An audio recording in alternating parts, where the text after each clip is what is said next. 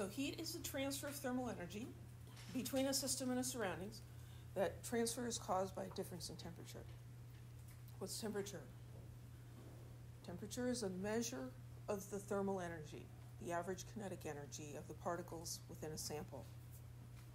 So heat will flow from matter that has a high temperature to matter that has a low temperature until they come to the same temperature, and then it stops, right?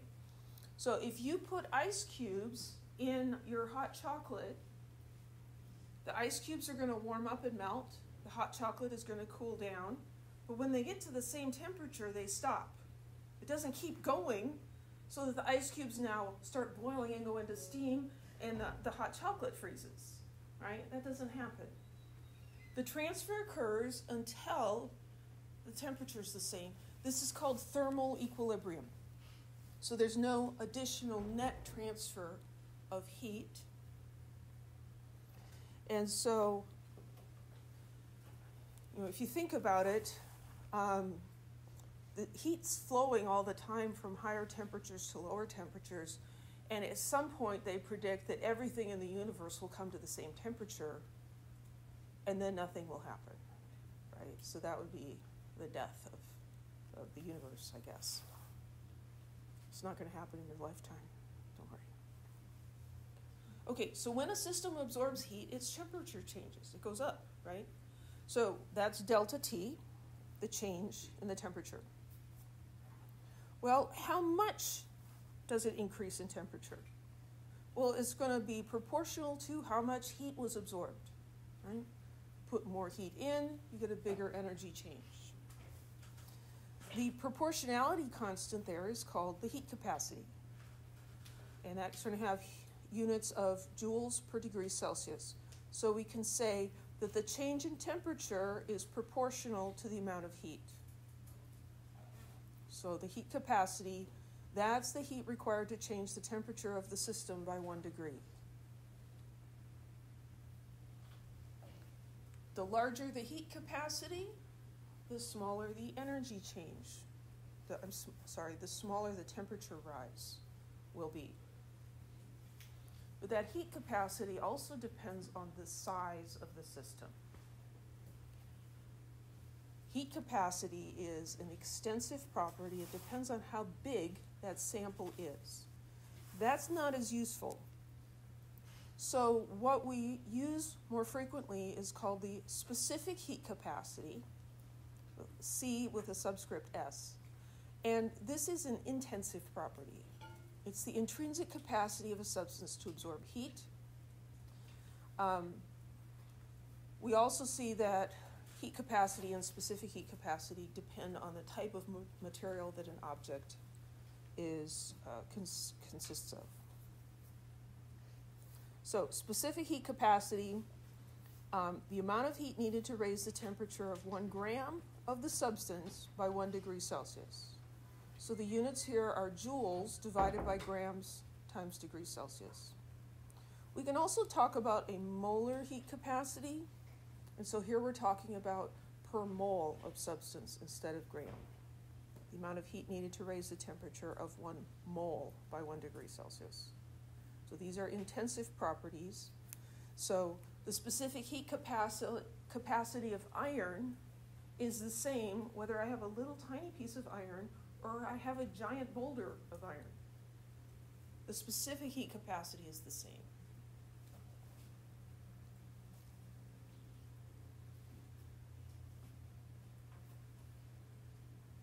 So this is an equation that we're going to be using a lot. Q equals mc delta T. So Q is the heat measured in joules.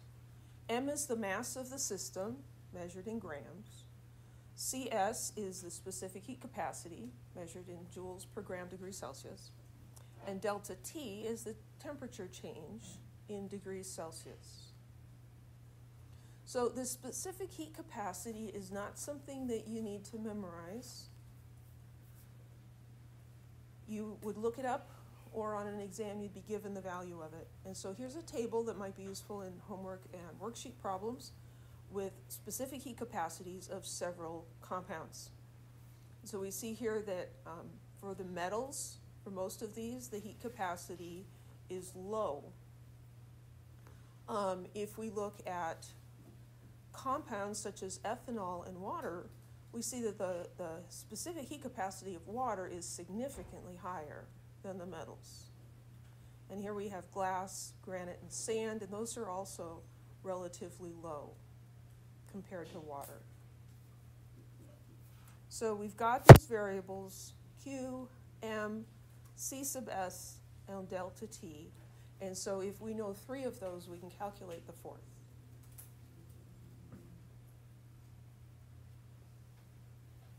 So water has a high specific heat capacity, which means that compared to other substances, it can absorb a lot of heat and the temperature only goes up a little bit compared to, say, concrete. You put the same amount of heat into concrete and it's going to get a lot hotter than the water does. So water has a moderating effect on our climate. This is a picture of the Golden Gate Bridge, just, about 3 hours to the west of us. And the temperature there is much more moderate than it is here, right? In San Francisco in the summer, it might be 68 degrees Fahrenheit, whereas here in Fresno, it might be 100 degrees Fahrenheit or higher. And that's not due to differences in longitude or latitude. I always forget which is which. How close we are to the equator, because we're approximately the same. The difference is that San Francisco is surrounded on 3 sides by a huge body of water, right? The ocean and the San Francisco Bay. So the sun beats down on us during the day and warms the planet, right? So in the San Francisco area, the water is absorbing a lot of that energy, and it doesn't change temperature as much as, say, the concrete on the bridge, right?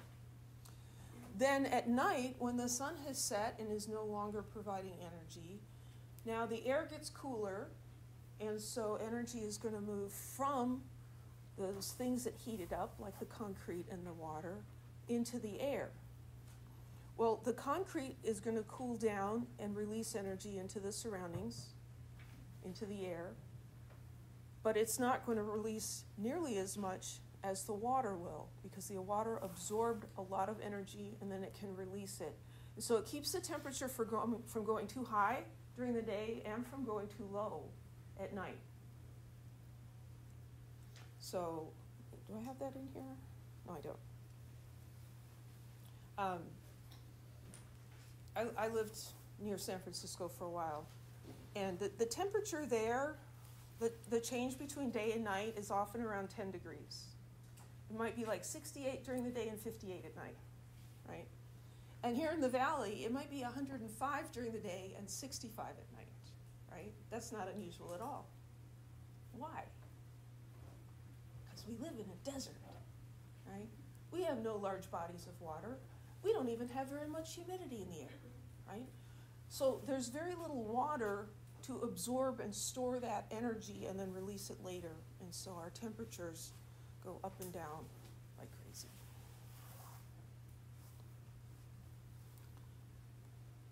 There's a lot of words in this problem.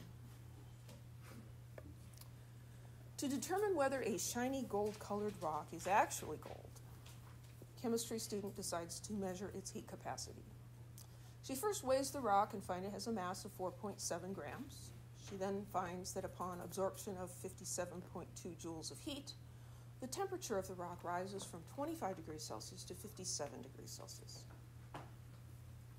Find the specific heat capacity of the substance composing the rock and determine whether the value is consistent with the rock being pure gold. Specific heat capacity is an intensive property. It can be used for identification. Density is also an intensive property.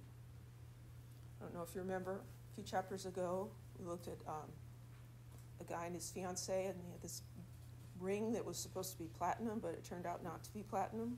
Oh, I see that. Yeah. And how do we do that one? We measure the density. It'd be a lot easier to measure the density of this piece of rock that we think might be gold, but then that wouldn't be helpful to this chapter. So anyway, so what we want to do, we read the problem. We want to pick out those numbers and write them down. So we have 4.7 grams. We have 57.2 joules. And we have two temperatures here, 25 degrees Celsius and 57 degrees Celsius. Here we're going to be using an equation rather than dimensional analysis. The equation is Q equals mc delta T. The C delta T, that delta kind of looks like an A, so sometimes students say Q equals MCAT. So this is the equation we're going to use. What are we trying to find? The specific heat capacity.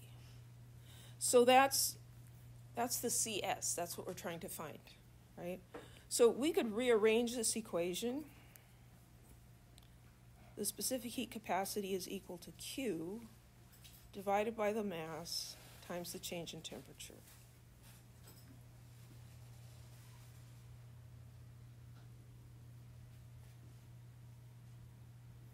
So let's identify what all these numbers are.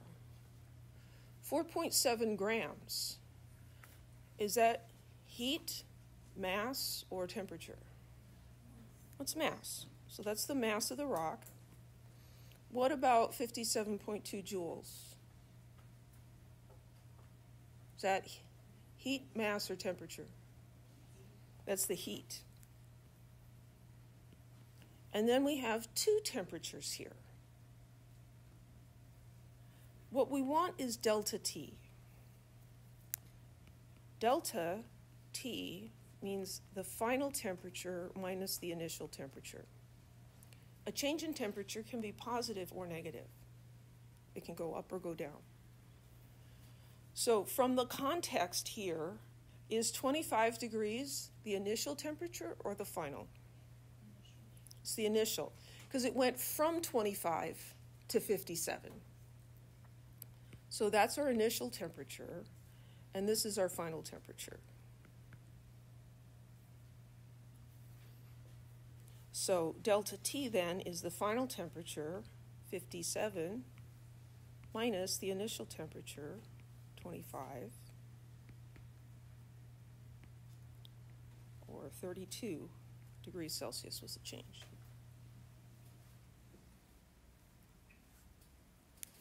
I have my rearranged equation, and now I have M, Q, and delta T, so I can put those in here and calculate. You want to write the units here.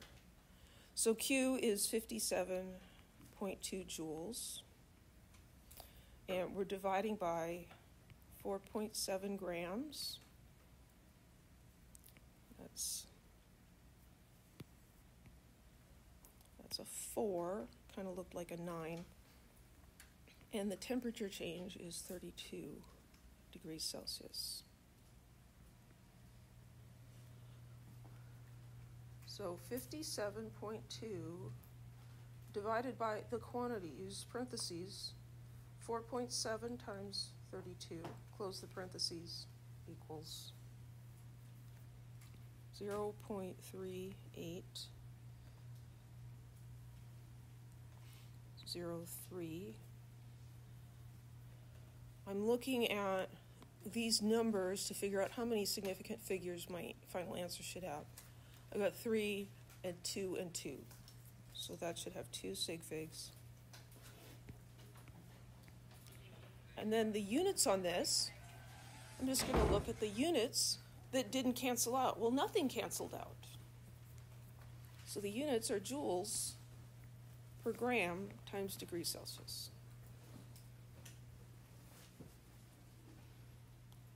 Is that consistent with the rock being gold? I don't know. What's the specific heat capacity of gold? You don't know either. I do we find out? We go look it up. So here, specific heat capacity of gold is 0.128. Is that rock gold? No, it's not. Now, it's close to copper of 0.385. Does that mean it is copper? No, not necessarily. If it was gold, though, it would be this. And because it isn't, it's not gold. So the answer to this would be it's not gold. This is a number you have to come up with to answer the question, but it's not the answer to the question.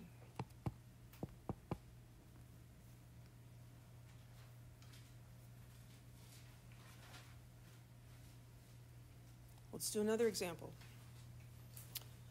A 55-gram aluminum block, initially at 27.5 degrees Celsius, absorbs 725 joules of heat. What is the final temperature of the aluminum? Well, let's highlight those numbers. We got 55 grams, we got this temperature, we got that joules.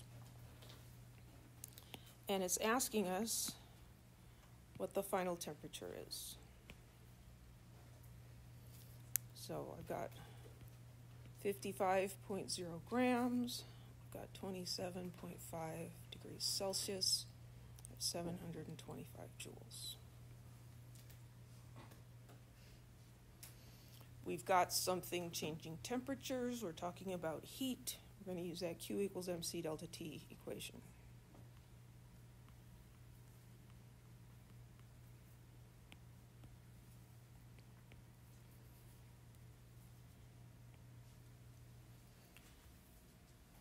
So the 55 grams represents which of these variables?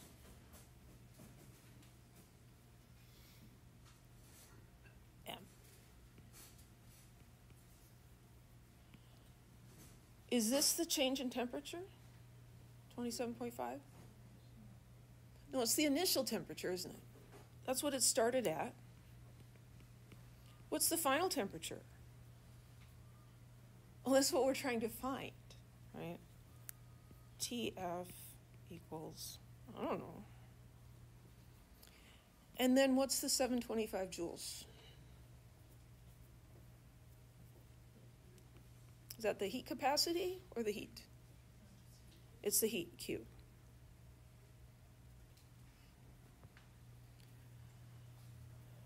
So this equation doesn't have T final in it specifically, does it? It has delta T. But we've got M and Q. Where are we going to get C sub S? We're going to look it up. Let's go look it up. Aluminum, 0.903. Down here, 0.903. So C sub S, 0.903 joules per gram degrees Celsius. So I've got M, I've got Q, I've got C sub S. So I've got everything here except delta T. If I found delta T and I know the initial temperature, I could figure out what the final temperature is.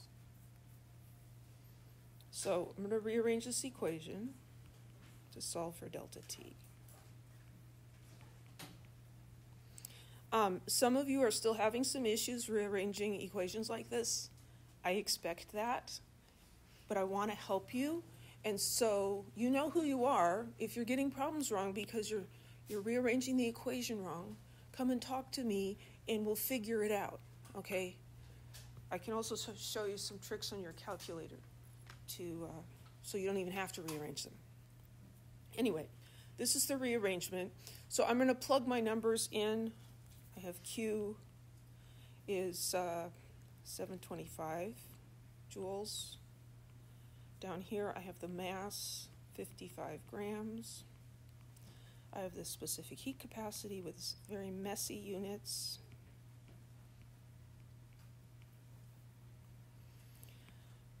What happens here is the joules cancel, and the grams cancel.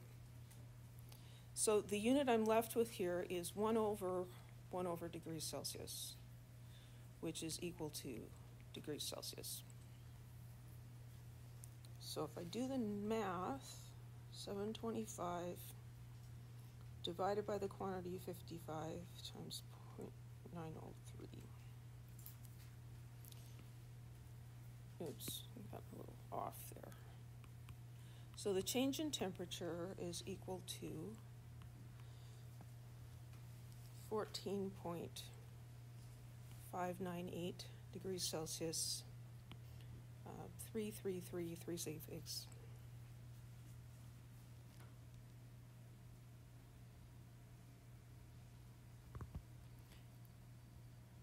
So we can find out TF by thinking about it or by using a math equation, because that's going to equal the final temperature minus the initial temperature. We know what the initial temperature is, right? The initial temperature is 27.5. So if I add 25, I said it right and I wrote it wrong. How do I do that? 27. My hand doesn't know what my mouth is saying. So I'm going to take my 14.598 and I'm going to add 27.5. Except I pushed the wrong button. 14.598 plus 27.5. 42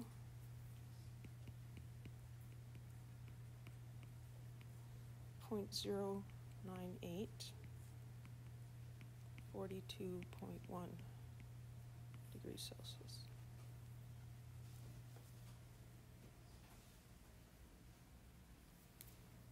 If you don't like equations like that, we can think about it. We started at 27. The change in temperature is positive. That means the temperature is going up. So I'm going to add this to the original temperature to get my final temperature.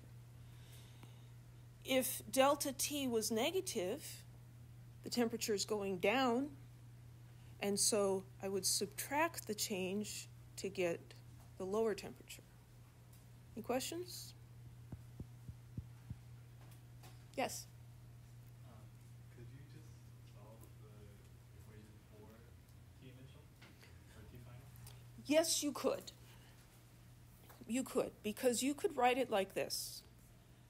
Mass times the specific heat capacity times T final minus T initial. And you could solve for T final there. My experience is that when you do this, now you have to distribute when you're multiplying, and that just adds one more layer of potential issues, right, into the math. But yeah, you can absolutely do that. Any other questions?